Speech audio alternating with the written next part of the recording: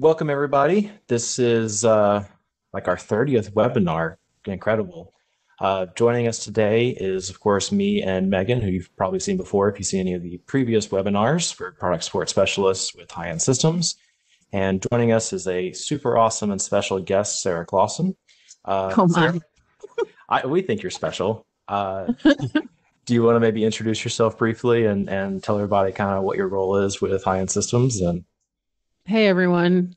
Uh Long time listener, first time caller. I am the marketing product manager for the Hog4 family for high-end systems, which means that it is my job to listen to all you folks when you have stuff to say. And then hopefully to take your commentary and the market needs as we perceive them and turn them into products and specifications that hopefully will solve problems for you in the field. So I think that's basically what we're talking about today in the launch we recently announced. But even outside of this webinar or whatever, if y'all need to get in touch with me, please feel free to do so. Yeah, if you can see my name on the screen, it's sarah.clausen@etcconnect.com or sarah.clausen@highend.com. Either one will get you to me if you have stuff to tell me. So I look forward to hearing from you in the future. Oh, and tonight, actually. Sarah's actually in Germany. That's right. I am in Germany.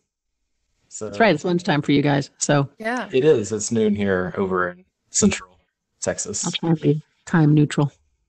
Um, I apologize for no video, but it's my network, and I swear to God, if I turn my video on, my network will tank, and I hate it when that happens. So yeah, let's knock on wood there. So this webinar, it'll probably be a little bit of a shorter webinar than our previous ones, but we just released software version 3.14.0 for the Hog4 family of consoles, and it introduced a lot of new things. So we're just going to take the time to answer any questions that anybody has. We're going to go through the release notes, talk about some new products that are also have been announced with this release. We actually have 3 new hardware products. We have a brand new HPU rack mount console in a box, basically. And then we also have a revised Roadhog and a revised Hedgehog. So we're going to talk about kind of all of that in this webinar. If you guys have any questions, please feel free to just pop them into the Q&A and we'll try to answer them as they come up. So to start, I'm going to share with everybody the release notes. So this is essentially the release notes. It comes out with every release of our software that we come out with. Couple of things to note that this release will be a full install release, so you will not be able to just add in the FPS KPG upgrade. You actually have to completely wipe the console and add in the new operating system. So you will have to create a Etcher drive to or a USB drive and format it in order to install to the console. If you've never done that before, we have instructions on our website as well as in the user manual for how to do it. It's really quite straightforward. And I want to add for Hog4 PC, just install over your old version. Sometimes new users just get a little bit confused because we say full install required for the consoles and don't really mention PC. Just install over and you'll be good. Correct. In regards to show file compatibility, so this is a sort of show file blocker release. So what that means is that if your show file touches 3.14, you cannot take your show file back to an earlier software version. So for the last about 5 software releases we've had, I think from like 3.9 to 3.13.1, you're able to take your show file backwards and forwards. Just because we've introduced some new sort of functions in this release, you'll not be able to take your software from 3.14 back. And what that means is if you download Hog4 PC at home and you download the latest version and you're running some pre-programming and things like that, you just need to be cautious because if you take it to a console that's not running 3.14, you're going to have to update it because your show file has already touched this 3.14 update. So something that we kind of keep in mind that is always listed in the release notes at the very top.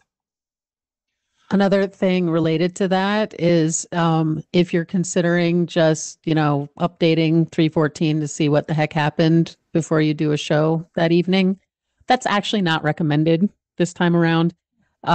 This software release touches the patch which means it touches a pretty significant portion of your show and it affects your workflow. It's not something to learn in a half hour before half hour. So if you are making an upgrade of a console that's in a show situation, I actually recommend that you stay in the software you're in, unless you have a really good reason and time enough to invest in making the change to the 314 workflow. Partly because of this show file compatibility thing, but also because it's going to feel a lot different to you. And you probably want to take some time to watch the tutorial video that I'm sure Megan's going to give you the link for here in a bit, and get comfortable with the new way of working. And we'll go through all of that here in this webinar. So you'll get an introduction to that, but this is not a Friday afternoon update. No. And if for somehow it makes it on your ISO stick, on your full install stick, because we always recommend carrying one around, and you were being good and preemptively updated it, we do have 24-hour support if you need it. Just give the high-end number a call and we'll get you taken care of from there. But as Sarah said, it is recommended to, take some time, learn what the release does, not 30 minutes before a show. Right. And this is really a support release. It's not like a big feature release. It's really meant to support the new hardware. Correct. And a couple of just, sort of minor changes here. So it's not a essential update where you have to install. It is really just, if you like the new patching scheme, you could definitely install it. Or if you have any of the new hardware, you would have to be on it. For example, the new HPU console, the absolute most minimal software version that can run on will be 3.14. So just keep that in mind. Yep. So let's talk about the HPU. Sarah, do you want to since it's your baby, do you want to bring up a couple points on it? Sure. Do you want to show them the pretty picture? Pretty picture.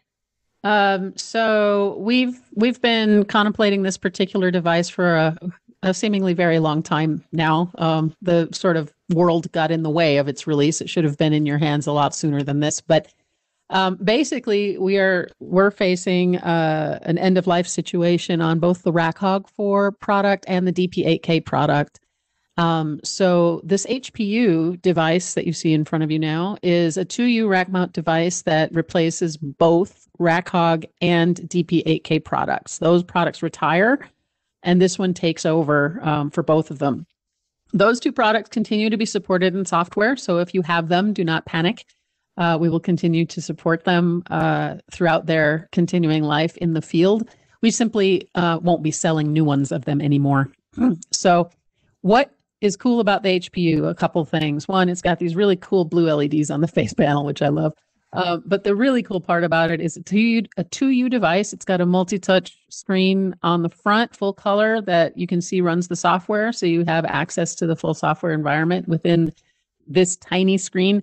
I would not recommend running your entire show from it, but you can actually do quite a few things right here from the front panel. But the big news about it is that this 2U box is a 64 universe device.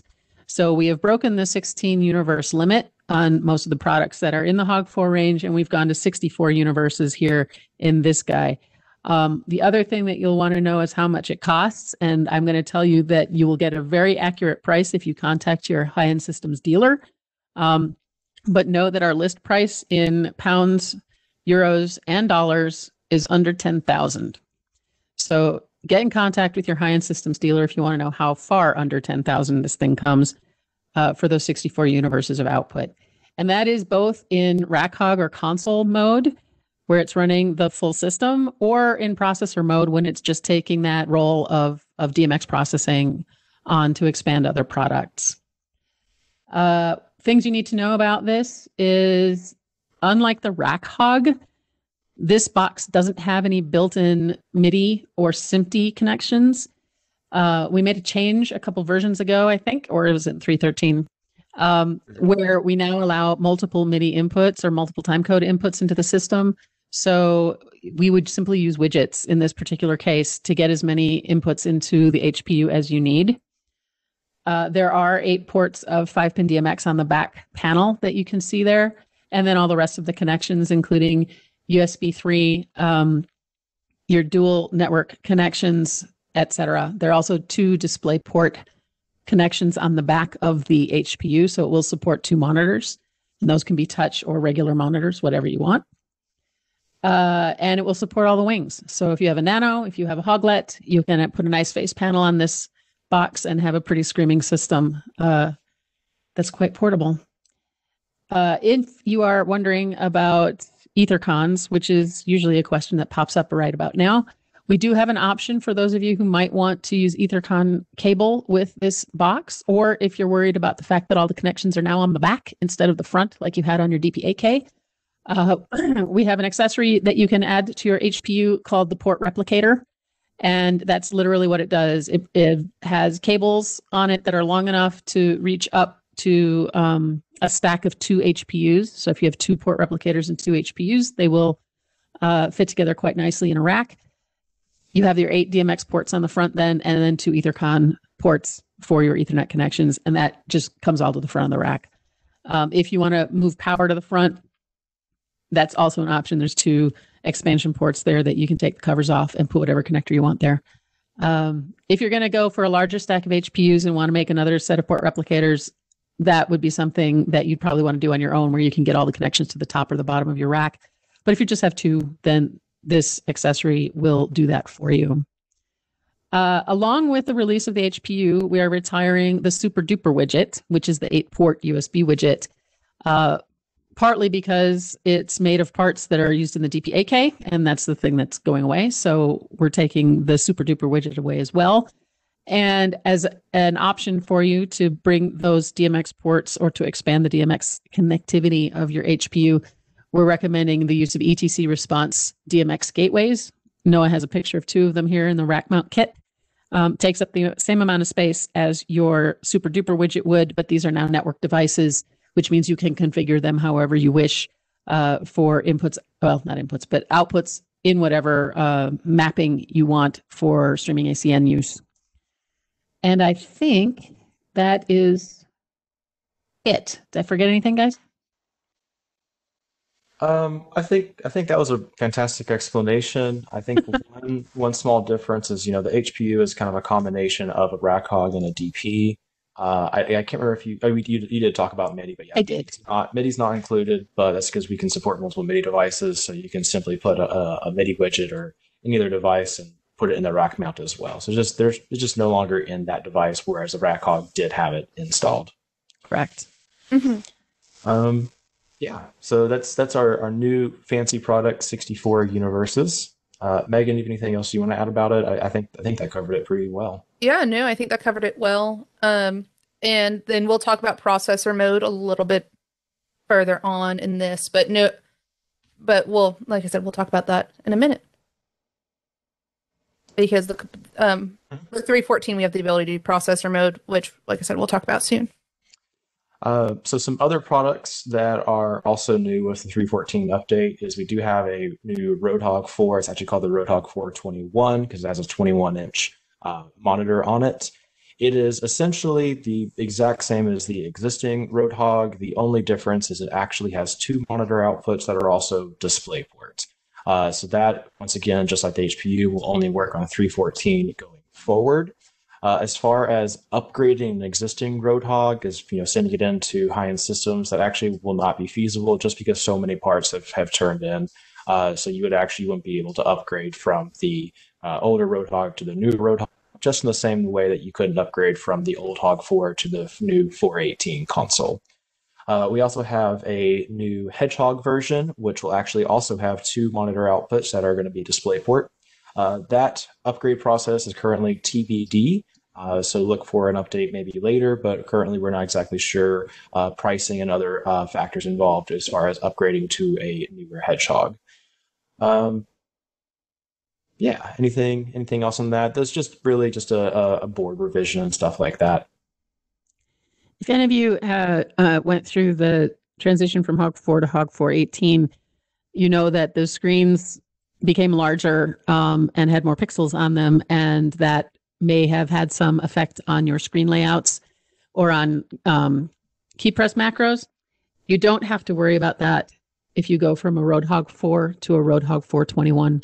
The show files are completely compatible in that case.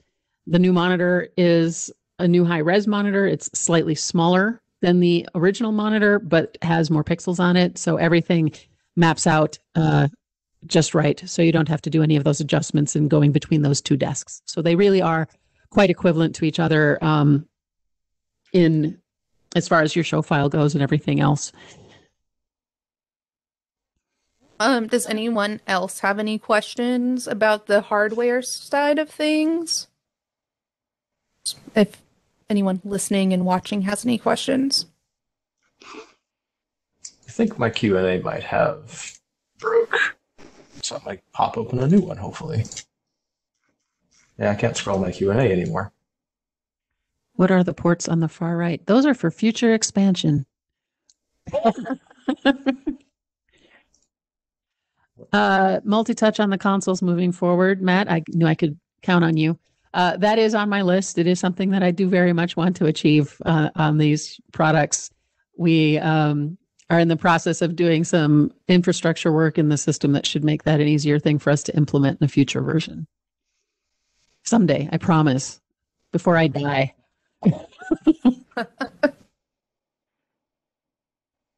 All right, we're switch back to the release notes. So also mentioned in the release notes is we have I'm going to come back to the start screen, but we actually have a new sort of mode called processor mode. And so this can be found on the start screen, and this is on all consoles. So regardless of the new ones or the older ones, all consoles will have this new processor mode. And essentially, it's basically works like a DMX processor, so like the DP8000 that we've had previously. Some people wonder, well, why would I want to use processor mode versus networking two consoles together? So you have a couple of different scenarios and situations. So if you had, say, a Roadhog, which supports 8 universes, and then you were to connect that to another Roadhog, you would get an additional 8 universes, so 16 total. Previously, you could network the two of them together. However, if you logged out of the show on one of them and you wanted to switch over to a different show file, you would actually physically have to go over to the other Roadhog, log it out, log it back in, and reconnect it to the show. With processor mode, it is not connected to the show in that sort of console regard. It's just basically outputting DMX. So this is good if you have a console that's maybe backstage or maybe in the air, somewhere where you just can't access it as easily, and it will just basically keep looking for a show file on the network. If you're familiar with how the DP8000 works, it's basically just that exact same functionality, but on a console. It's also pretty useful in the fact that if you just need to expand universes, you can quickly add in universes then, especially if you have a Nomad key and like a PC and you really just need like a bonus 4 universes or a bonus 12 universes, you can then, hook that up, get going, run the PC in processor mode, and you now have those extra 12 universes. So cool. Can we hold some questions real quick now There's that Nomad key was mentioned? Is there a particular startup order with HPU and console? I guess it depends on what mode you're running in, Matt, with the HPU. If the HPU is in console mode and you're running your show file as the HPU being the main server, then that needs to be the first thing booted up. In processor mode, if it's powered on, it'll be like a DP8K. You can keep it on. If you power it on first, launch the show, it'll be found on the network. So pretty like the first one, I think. Yeah, processor mode, exactly like your DP8K. I would suggest running it. At that point, I think it just depends on when you want to turn it on. Unless you'll have other thoughts. And then can you add a Nomad key to the HPU? It's maxed at 64 universes, just like all the other hardware. The only reason you'd ever want to add a Nomad key to the HPU or to any other console is if you have to use ETC Gadget 2 DMX distribution. So if you wanted to use a Gadget 2 unit with a console or an HPU, you would also need to use that Nomad key to enable that Gadget 2 to function with the desks. That's not a big selling feature. It is a possibility. That's why we don't talk about it that much. But it does not expand the output of any of the products when you use it in that fashion. I forgot about needing the gadget and See, that's what I mean. It's like, when do you do that? Yeah. But I mean, if you have access to gadget twos and you want to add them to your desk to get more DMX ports of licensed universes that you already have, then that key is required. There's a question about road hugs that were made in the Barco years. Yes, they should support 314 just fine, as any of the Hog 4 family would.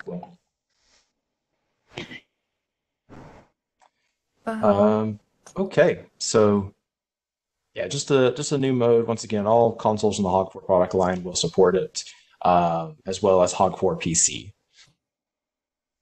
So we do have a sort of new startup splash screen when you start up either on console or on Hog 4 PC. I'm actually going to go ahead and switch this over to my Hog 4 PC setup so that we can actually take a look at how it all works. So let's go and switch there to the left-hand screen. So this is the sort of new front panel screen. What I really like about it is it just has everything that you're looking for right there up front, including the HogNet IP, your FixtureNet IP, as well as your software version. So you don't have to go look for that anywhere. All that information is right there. Your existing buttons, New Show, Launch Show, and Browse, those haven't changed. But we do have that new Start Processor mode. So if I click it, it'll kick over here, kick up my other screen, and there you go. If we're just running as a processor, it's actually just looking for a show on the network currently. Obviously, I don't have one, so it's just going to kind of sit in this state. Go and quit. The control panel and the file browser are over here on the right now. There's no longer the settings. There used to be a settings button here for your startup settings. That has actually been moved to the control panel. So you'll have to open up the control panel, and then there is now the startup tab. So if you needed to configure nano mode or run your visualizer or any of those settings for that, you can, as well as auto launch and some other various functions. So if you're looking for where that settings button used to be, it's now been moved into the control panel on the front splash screen. Yeah, anything else you guys want to talk about before I launch into a new show? Let's launch. Let's do it. I'm going to launch into a show. And give me a second to let it come on.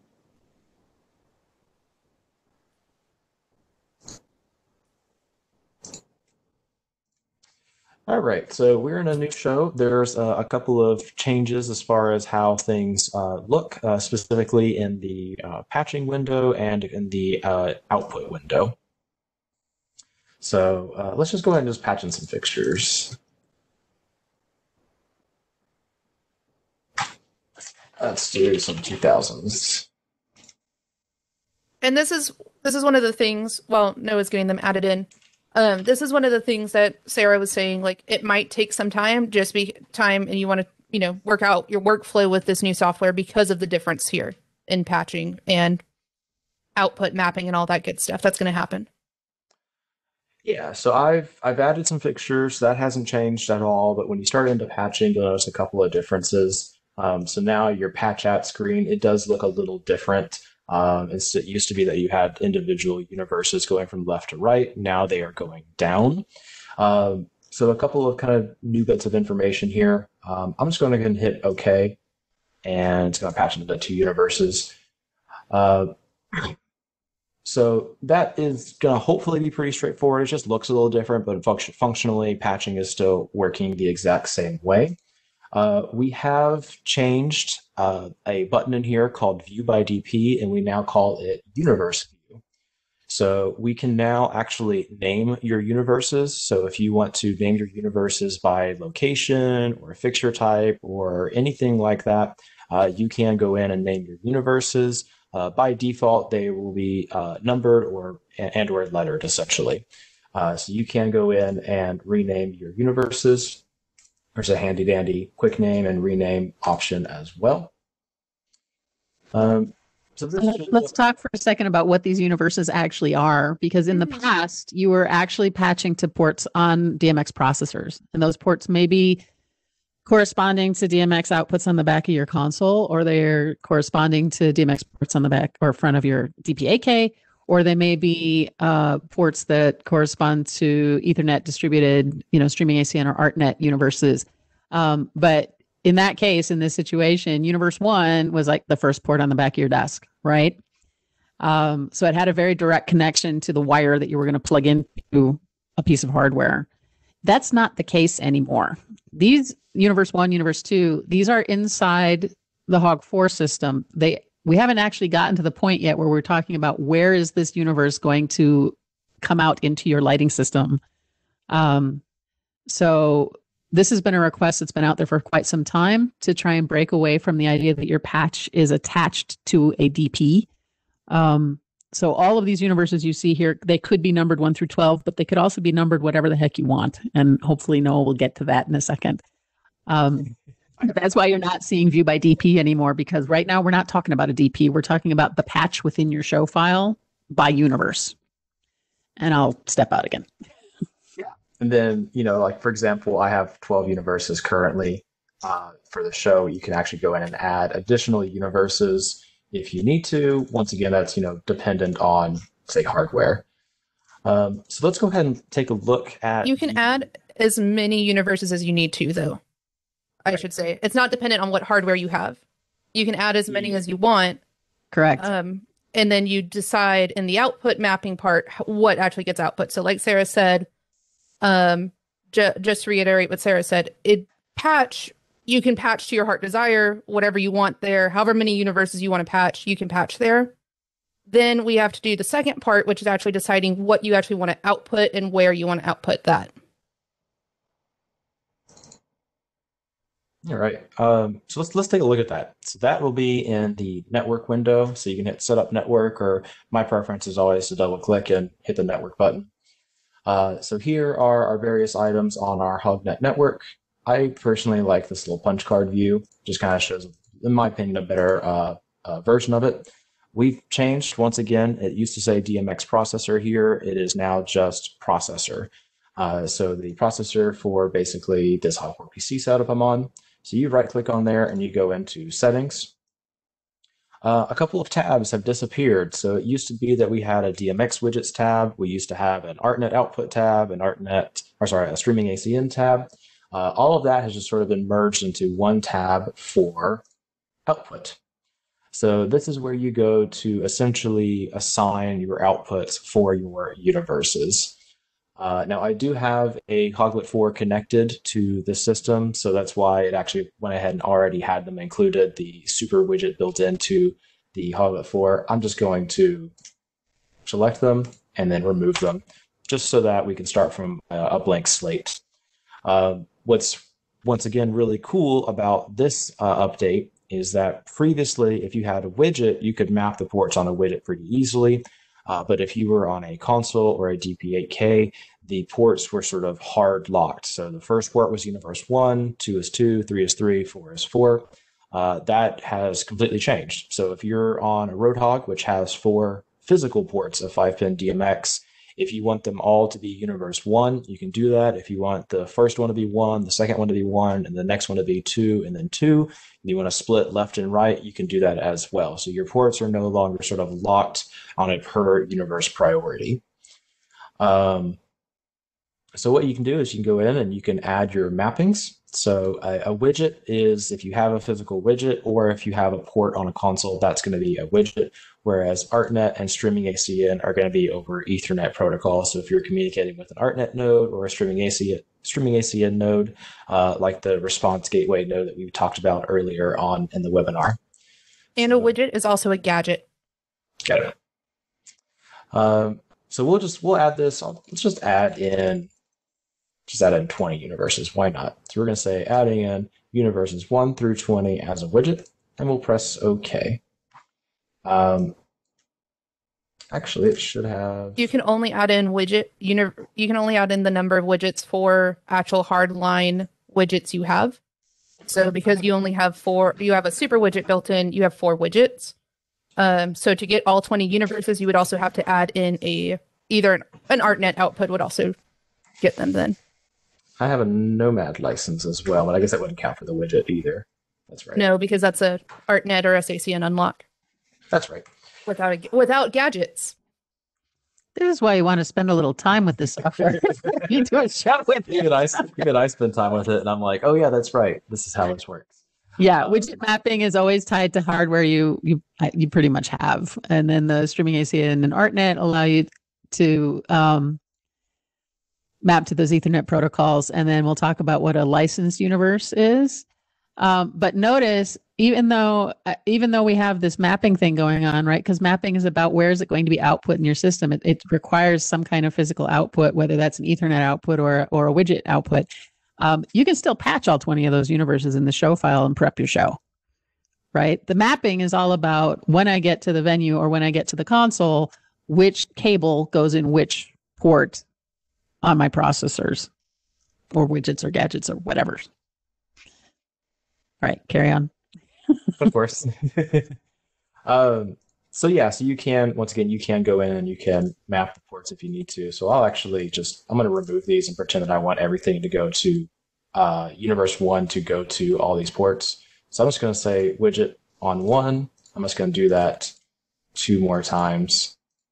And so this is a scenario where I want my universe 1s to actually output to port 1, 2, 3, and 4. If that's the situation that I had, if I have multiple ports, but I'm only using one universe, I could do it in that regard. So I'm going to hit remove. And I actually have a Nomad license, but I'm going to unplug it just for right now. And I'm actually going to also unplug my Hog. So I should technically right now on Hog4 PC have no output because I don't have any sort of high systems hardware that would unlock it. And let's go ahead and add in, just do 10 universes of streaming ACN. And so here we are, we've added them in. However, we have a little yellow triangle. So that means that you've added a mapping, but there isn't a license priority for it. So if I plug back in my Hoglet, should hopefully refresh. Because the Hoglet will get me 4 universes of both physical 5-pin DMX, but as well as ArtNet and streaming ACN. So do kind of just keep that in mind that if you have a yellow exclamation mark, it's probably because you don't have hardware that can support past that point, or maybe it's not connected properly, like the USB cable is loose, or it's just not being detected. It could be a driver issue, something like that. Just kind of keep that in mind. I'm going to unplug it now to go back to that. And I have a Nomad license, which is an ETC product. This will unlock 12 universes of streaming ACN and ArtNet. If I plug it in. Plug it in. Oh, yeah, good. It worked. But if I go past, say, so I'll start at 11, and if I go past 12, I'll just go to 20 again. You'll see I've got my first 12. But once again, you can assign these to go to wherever you need them to. You can just hit set in there and decide what port you want them to go to. For example, if you are not actually outputting to streaming ACN universe number 1, I know a lot of times people like to start at universe 101 because they're coming in on a stage that's not theirs, or for whatever reason, you can go in and just simply change the port assignment around, and it actually is, where'd you go? Did I type in 101 or 2? You typed in 1. You typed in 1. 101. There you go. Yep. So you can go in and do that. And once again, any of your streaming ACN settings that you had previously, like the priority, your per channel priority, your destination, that can all be determined in this window as well. Can you add an ArtNet? Sure. Just so that we can see what that looks like also? Because I know as much as we love SACN on this side of the webinar, I know that lots of people encounter ArtNet at the same time as well. Right. So let's do universe 1 through 20 as an ArtNet. We'll hit OK. Once again, the Nomad license supports 12 universes of ArtNet and streaming ACN. So you can, once again, if you need to change your destination of your output, you can do that here by typing in a specific IP address, or you can broadcast it, as well as your port numbers for your ArtNet output. And then, so the number in the parentheses, which we've never shown before in Hog, is your decimal number. So like on I know like the Sola series fixtures, when you do ArtNet in, you get that one single universe number. That is this number here, that decimal number. So you're no longer doing the conversions from ArtNet subnet universe. You can just take that universe number and put it in here, which is pretty nifty. And as per usual, you can also do ArtNet, SACN, and DMX all at the same time if you need to. I know we've been removing the mapping and adding in the mappings at the same time, like one at a time, but you can do multiple protocols for the same universe if you need to. So why don't you show that? No, yeah, there you go. In my head, I got it. So I added in 13 universes, once again, because the Nomad license supports the 12. That's why I added in the unlucky number 13. So you can sort by universe.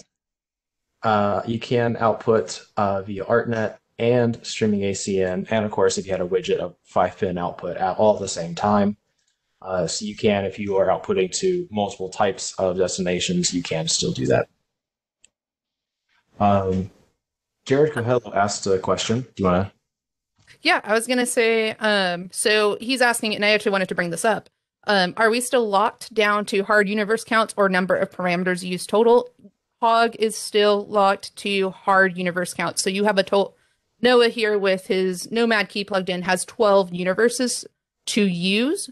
They're just now not 1 through 12. They can be 101 through 112. However you get to the number 12, it does not matter. You just can't go above 12 for outputting.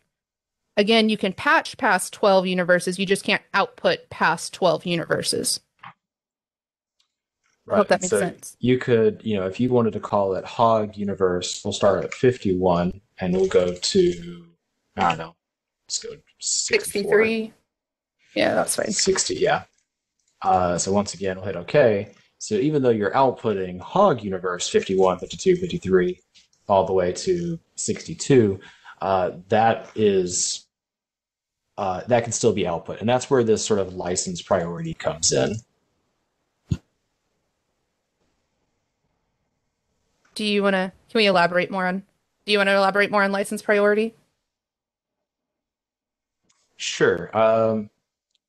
License priority is basically just dependent on the hardware that you have, whether it be a Nomad license, you have a console connected.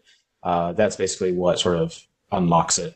I don't know. Maybe I wasn't understanding what you were trying to imply. Well, this is to expand on license priority. Yes. Sarah, can you expand on license priority? Right.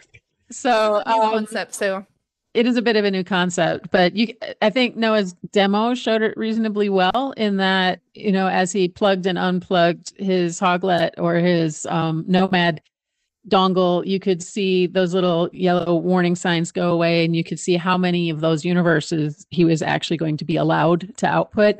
Each of these license priorities you could think of as like a slot in your system. And when if you are in a situation like if he had patched for the Nomad dongle and had 12 universes of stuff patched, but then for whatever reason ended up in a venue where he only had the Hoglet and only had 4 universes of output license, you can use those numbers to determine which 4 of those 12 universes are going to be the ones that get output.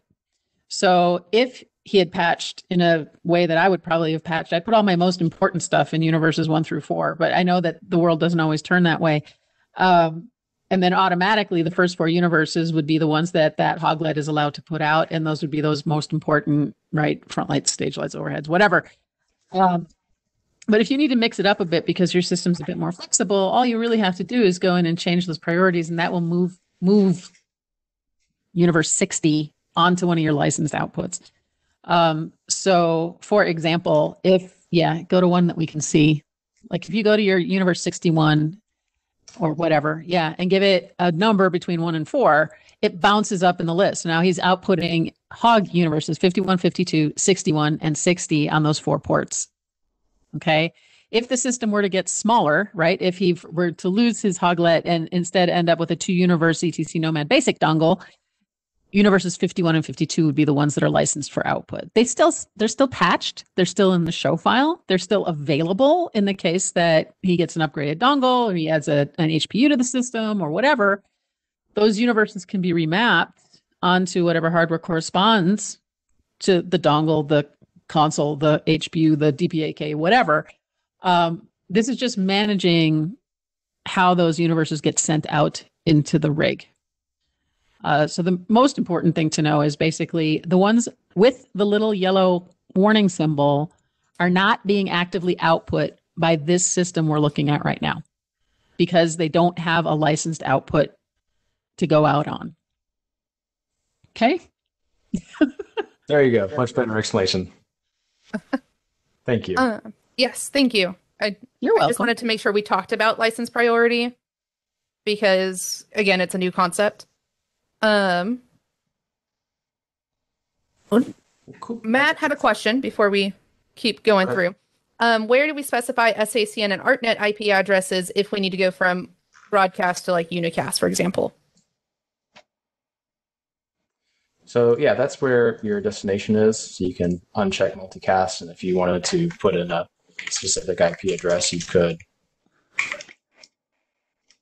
So if you needed to do that, and the same applies for ArtNet. So I will remove those, and we'll just say do another ArtNet universe. Same thing if you wanted to output to a specific destination, do 101. That's where this destination section is for. I think that answers it. Yep. So you basically just tap on that cell and press set, and then you can change it there. And then if you did have multiple consoles or multiple widgets, that's also where you'd go on what device, your destination. Yep. And just to reiterate, Aaron asked this, and it's worth it to say it out loud. If you need to change outputs of 1 through 4 to 101 through 104, this is exactly where you would do it. Right here in this mapping window.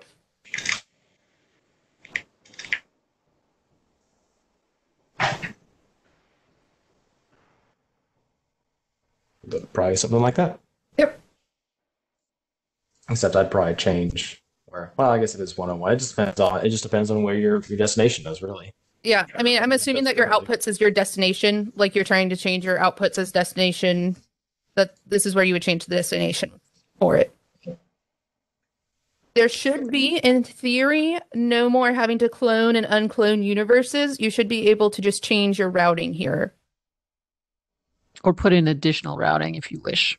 Yes, exactly. Right, just as you showed, putting all universe 1 onto all 4 ports of your super widget, or as we've got here right now, those 4 universes are all being output on a DMX port on a widget and onto Ethernet based protocols all at the same time, and that all fits within the 4 universe license that his Hoglet is allowing him to have.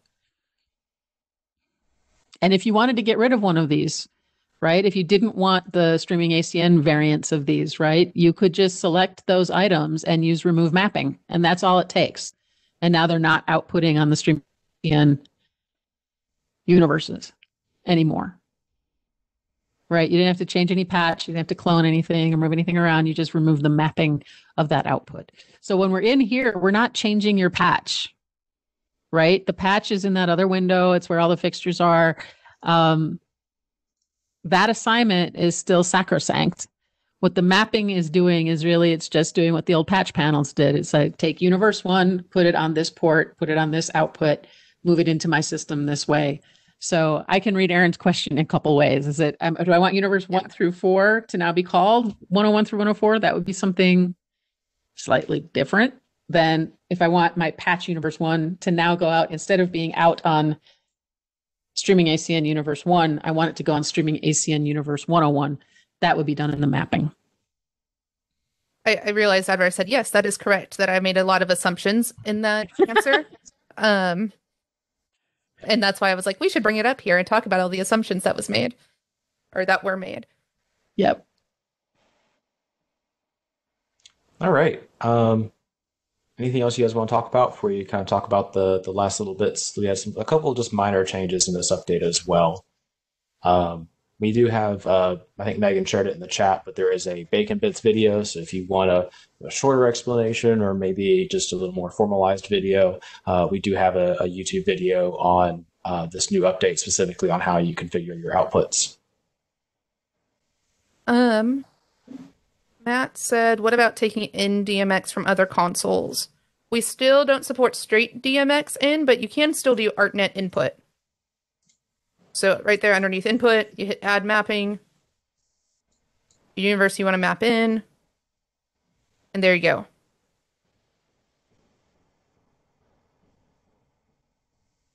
But no hardline DMX in. It's still ArtNet input to the console.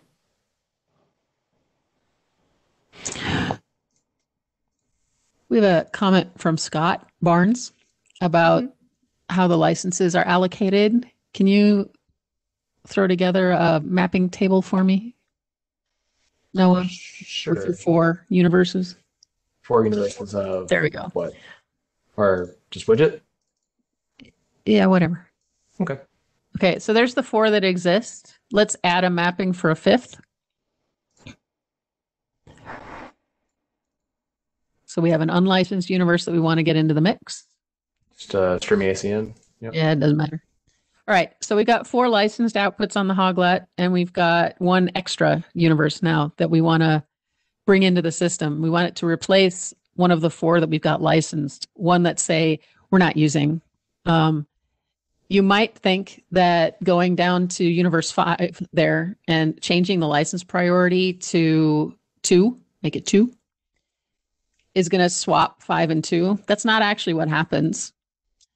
So what you'll notice now is universe 1 and 2 and 3 and 5 are being output by the system. Thank you. But universe 4, you actually wanted to keep, right? You wanted to get rid of universe 2 and keep universes 3 and 4 where they were. So this isn't working the way that you might think it was going to work. And the reason for that is that license priority is about sort of a sliding scale. The idea being that rearranging one universe in that list doesn't necessarily want to remap all of the other ones, as far as how important they are to you in this list, in the 1, 2, 3, 4 kind of rating scale. So if you would go and put 5 back at license priority 5, that second row, there you go. Put that back at 5. All right, so here we are back at where the world makes sense again, right? What you want to do is you want to bump universe 2 out of the list. So if you take the license priority of universe 2 and make it 5, it will drop to the bottom. It will drop now into that unlicensed space, and universes 1, 3, 4, and 5 will be output by the Hoglet. Does that all make sense? If universe 2 truly isn't being used, if it's truly empty and available, you could also just remove that mapping, and then you don't have to worry about it, because then our new universe 5 would just slide up into that licensed space on its own. But it's not a swap action. It's more like an insert and recalculate kind of action if you switch around the license priority, because we're trying to maintain the relative positions of all of your universes, which is just one of those sort of head scratcher moments that I know Scott ran into, which is why he brought it up. So anyway, I hope that helps make a little sense. It's another one of those little sort of moments where you want to say, this is the new workflow. But keeping unused universes here in your mapping table is probably a waste of licenses. So I would kick those out if they're not actively being used, unless they're holding space for a specific reason in your production. All right. Cool. I'm just gonna close that out. Yeah, So- I think we'll finish up the Q&A. Go ahead, Megan. Oh, I was going to say, I was saying the same thing. And then I was going to talk about the fun thing with OSC now. Okay. Let's go ahead and switch back to the release notes again. And where are we looking at? Where are you at? Right underneath universes. Scroll down. There you go. There you go. So something that's nifty for you Hog4 PC users, since, we've all been, well, at home. This is like the 30th webinar Noah and I have done, not from the office. We have now with 3.14 unlocked the fader and encoder and hardware lock for fader and encoders for OSC and MIDI, which is pretty nifty. And this is kind of useful, especially if you had only bought a mini wing and that only gave you access to the faders and not the encoders for Hog 4 PC via MIDI or OSC. Now it's just completely unlocked. Yeah, and you don't have to have hardware to unlock the MIDI and OSC anymore.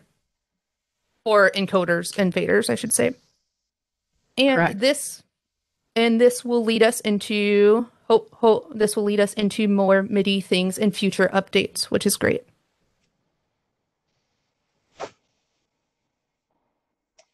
Yeah, so just more free unlocked stuff. Keyboard mode persistence. Hog4OS now persists the keyboard mode, whether you're in map mode or you're in ABC mode, through console restarts and show logoffs. Just a small little feature there. CITP support. So if you're using the Greenhaven Hypnotizer for version 4.5, it does support CITP thumbnails, previews, and the media picker of the Hog4 console. If you're using media servers, you probably know what that means.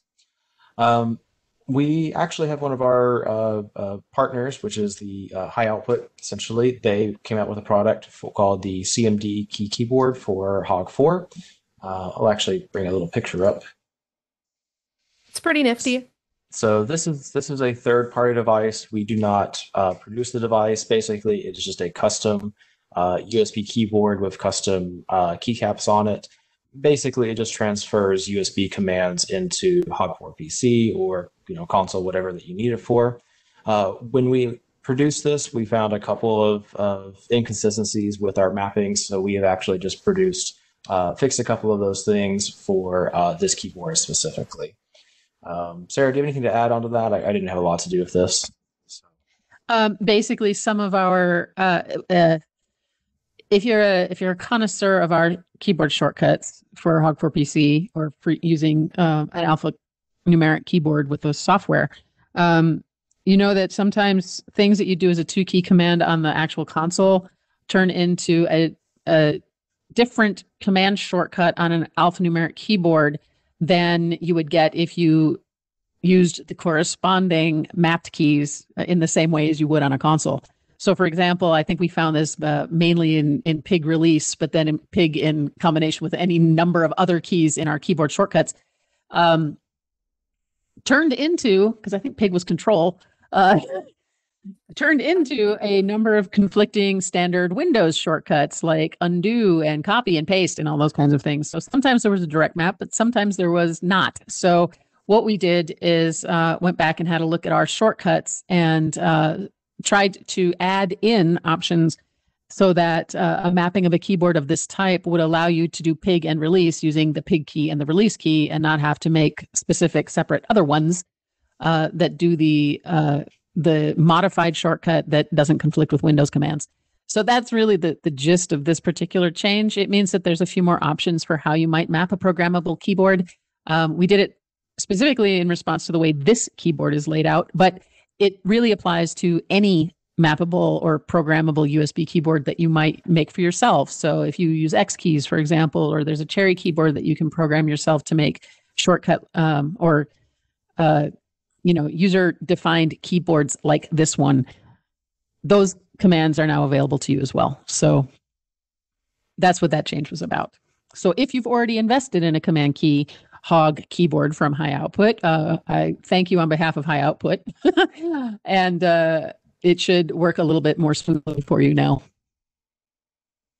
And like Sarah said, it should work for any programmable USB keyboard. If you want to, there's tons on Amazon. I've used macro buttons to change to get around this exact issue before. So actually it's nice that it's going to be, I have to go and change all those macros again to just be the actual key commands. Okay. So this is just about wrapping up the webinar. We did have a couple of bug fixes. We do have a known issue.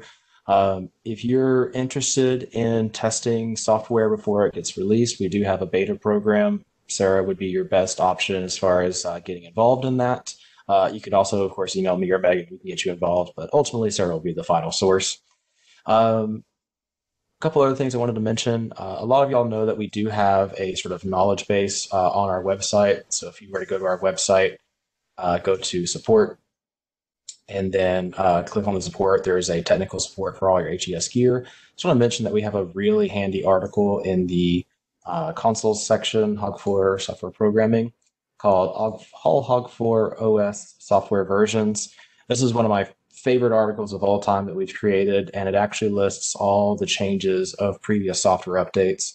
And the reason why I'm highlighting this in this webinar now is that if, let's say, that you're on software version 3.8 and you update your desk and you dump to 3.14, you might see all these new features, but there's some other things that we've added in along the way. So if you ever want to see the release notes from a previous release, you can just simply click on it. I'm using the middle mouse button here to open new tabs. And if you want to see kind of what's been changing since the last software version that you were on, this is just a great way to take a look at that. And I'm going to link that in the chat for everybody. This was my baby right when we started this. I took like a solid 3 days to compile all of this and find all the software versions to 2.0.0. I think it's the most popular article as well. I think it is as well. So yeah, it's a fantastic article if you just want to see kind of what's been happening over time. I think this and the how many universes can a hog console control, which is also another one that I took some time on as well. And look, hey, look, HPU. We're updating a lot of these articles for 3.14 right now. So yeah, anything else that you want to say, Sarah or Megan? I think that just about wraps up the new changes in 3.14. We're already working on 3.15 now, and expect that in a couple of months. What's the new Hedgehog called? Hedgehog 4X, because it's just basically a motherboard change out on the back, and you get it's just a motherboard change out that came in with some things on the back. But it is called a Hedgehog 4X. Ooh, Scott, you just gave a fantastic tip. So if you are using the HPU console, there's a shortcut which will basically hide your playback bar. So like if you're just using that touch screen to navigate menus, you don't need it for like playback. You don't need to see your playback bar. The shortcut for that is pig +0. And actually, I could probably show that on Hog4 PC. This is just a handy shortcut. If you ever need more room on your desk, pig 0 will hide the playback bar, and pig period will hide the encoder display. So if you ever need more real estate, whether you're on a Hedgehog or you're on the HPU, anything that has a smaller screen, you can use those shortcuts to hide and show. He's got more. Scott is currently probably the most versed in using HPU. He was able to beta test them for us, so he's got the most real experience with setting them up at this point. So we'll happily take whatever advice you want to share. He's typing furiously, I can tell. Yeah, you can move that view bar onto another display if you wanted. That's the same with all the consoles, though. You can always click and drag that view bar to a different display. Noah could do it now on Hog4 PC if you opened up another window. I don't have another window. I mean, I could do... If you enabled one. I got it. Don't rush me. So, like, if you did have a physically an external monitor, you could... Oops. Oh. Windows priority. Yeah, you would have to resize, too. Sorry, I threw Noah under the bus of having to do this on the fly. There we go. Yep. It is going to default to your primary, so you might... I don't think we hold that over through log off, so you might have to redo it, but it is still useful if you need it on the bigger monitor. If you're on an HPU, whatever your external monitor is becomes primary automatically. Awesome. All right. I think that wraps up the Q&A and the chat. Except the view bar. Okay. Noah, can you put the link to the release notes again? To all the release notes or Did you put the one for the whichever one? I'll link both. So there is specifically the release notes. That is our chat, outline. folks. Oh yeah, that's bad. I just released the outline. I'm an idiot. I can't delete that, can I? I will. Wrong tab.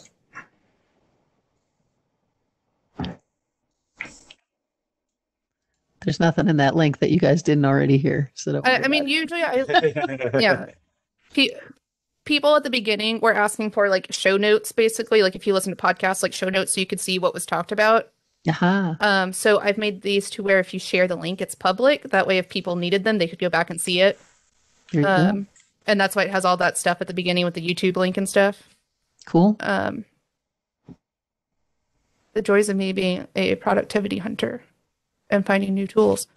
All right. There we go. I wanted to look at one thing in here. Thank you. The plot object image selection. Can we go over that real quick? Because I think this might be something that we want to talk about. Sure. Let me get my Hog4 PC back to normal. Now that I made you ruin that one also. All right, let's do left-hand screen. Yeah, so in your plot window, this is just a little minor feature. We say it's minor, but I feel like it's been asked for. But so yeah, you can add a little shape here.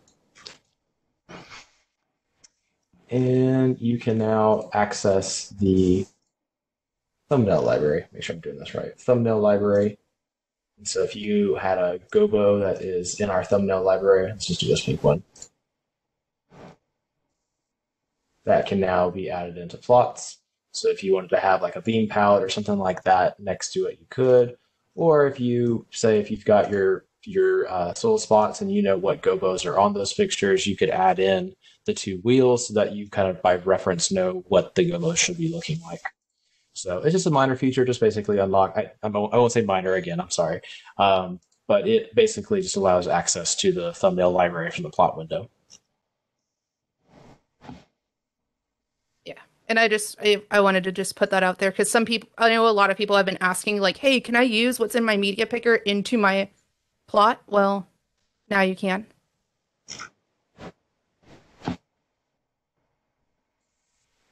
So yeah, I mean, it's just useful to put in, especially if you start doing more of those, like I think a lot of us have seen like Scott's like plot layouts, like on Facebook groups and stuff like that. Like it can be a little bit more useful to get more images inside your plot so that you know exactly what you're about to select and stuff like that. Cool. I think that wraps it up. Yeah. Anything else? Anything in the Q&A, chat? Yeah, I think, I mean, I haven't seen anything come in. Oh, Matt, I'm going to text you in a second. All right. Well, thank you everybody for coming.